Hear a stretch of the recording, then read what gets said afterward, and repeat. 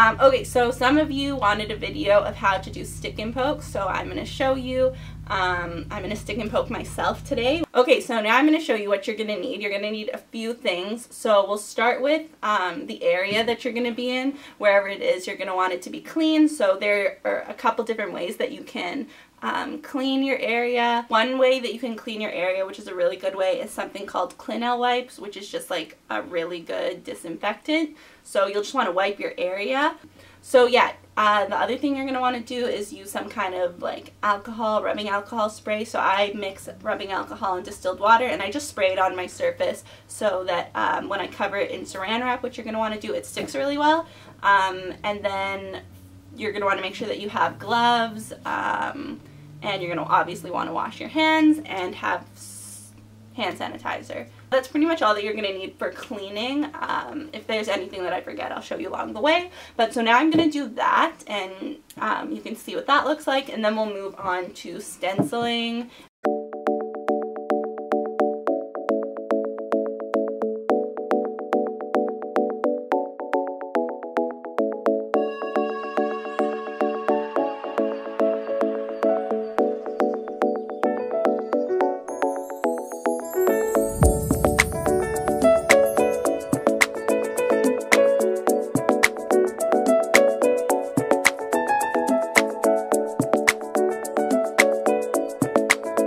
Okay, so that's pretty much what you need to do to have a clean environment. You don't want to infect the area with dirty things like maybe pens and stuff.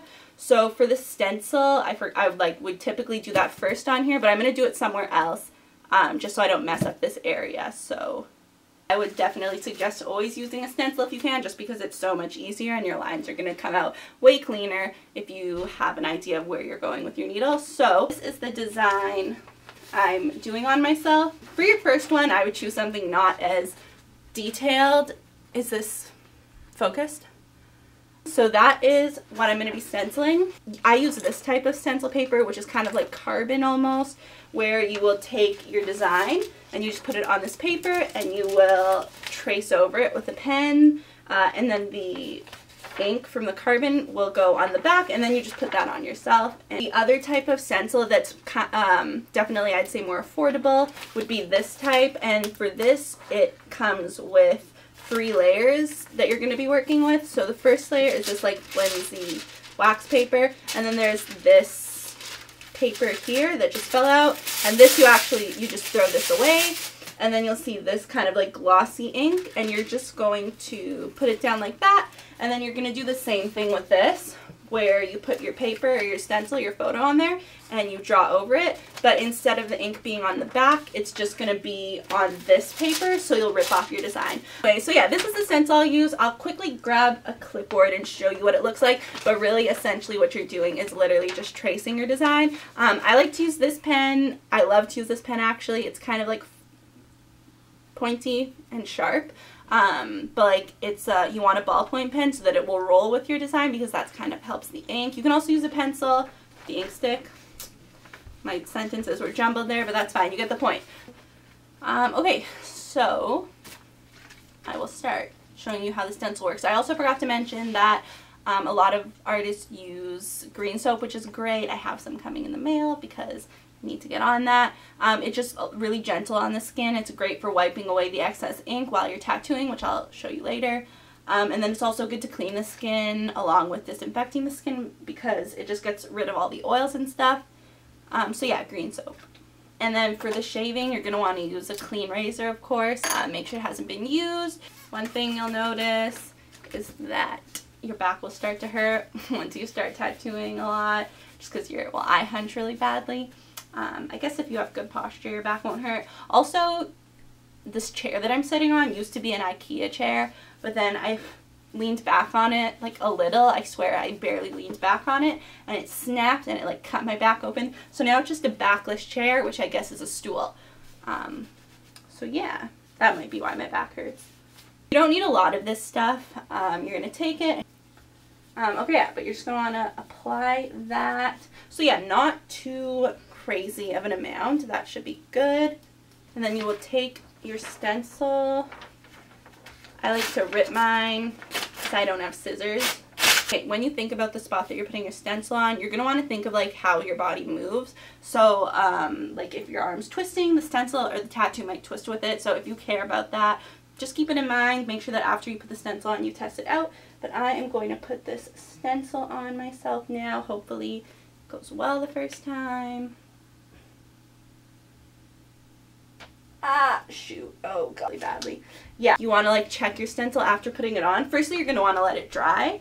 And then when you like move your arm, does it like twist with it? Does it distort at all? It's fine if it does. Some people don't care. Some people really care. We can move on to actually tattooing and getting the ink in the skin and how tattooing works. Obviously, you're going to want to have your needles. They're different size needles. So there are something called RLs, which are round liners, and then RS needles, which are round shaders. So those are kind of self-explanatory. RL, the lining needles, are for lining, and then the shading needles are for like shading in areas. So the needles are actually pretty affordable. They don't cost that much if you're just getting like little boxes of 50 or whatever. So yeah, what you're going to need is you're going to need Vaseline, you're going to need ink, you're going to need an ink cap, and you're going to need your needles. And then also you're going to need preferably green soap to wipe your tattoo as you're tattooing, but I'm using this right now, which is distilled water and alcohol, because I don't have green soap at the moment, but it's definitely the better option, I would say, green soap. So, and then you're going to want paper towels. So I'm using one hand, which is kind of more difficult, but you're going to want to like kind of pull your skin to tighten it a little. I would suggest poking a little lighter at first, just so you can kind of get the feel for it. I will do a section and then go over it and then go over it again and just go over the same section a couple times until it's done. So you're going to want to go over the same spot. I go over it like 3 times. Sometimes if your skin is more difficult, like I've tattooed people where their skin just takes ink really slowly, and that ended up being like 5 layers going over the same spot. So it just depends on you and your skin. So just keep going over it until it is like a pure black line. For tattooing, like I said, you're going to want to pull your skin. So for you, you'll hopefully have both your hands handy because you're not doing it on your arm, because that's kind of difficult for a first tattoo.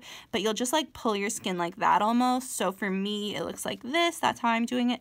And then how I tattoo is I just poke, and then either I lift up really slightly off the skin and move the needle, or sometimes I will, actually probably more commonly, I just kind of like slide the needle like that.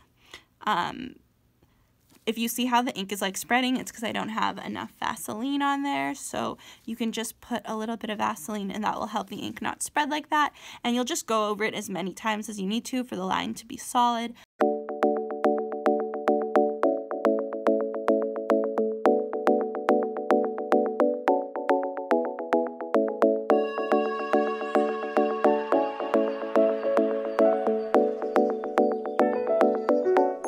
Pretty much done, which is super exciting. That's what it's looking like. I have to shade in the hair and the world, so I'm going to use a 7RS, which is just a just like the 7RL, the round liner, where it has 7 little needles at the end. So does the shader, but they're just spaced apart further so that the needle can pick up more ink. Shading hurts a lot more, in my opinion, than just like line work.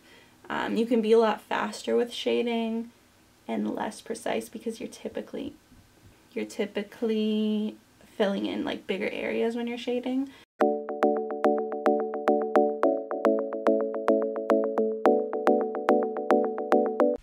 Okay, so sorry this is ending so abruptly. I finished the tattoo but like didn't record that.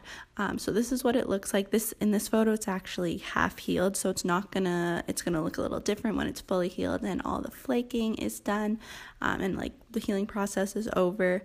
But yeah, that was pretty much how you do a tattoo. There were some questions that people asked on Instagram that I didn't answer, so I'll probably just make like a separate little thing answering those questions.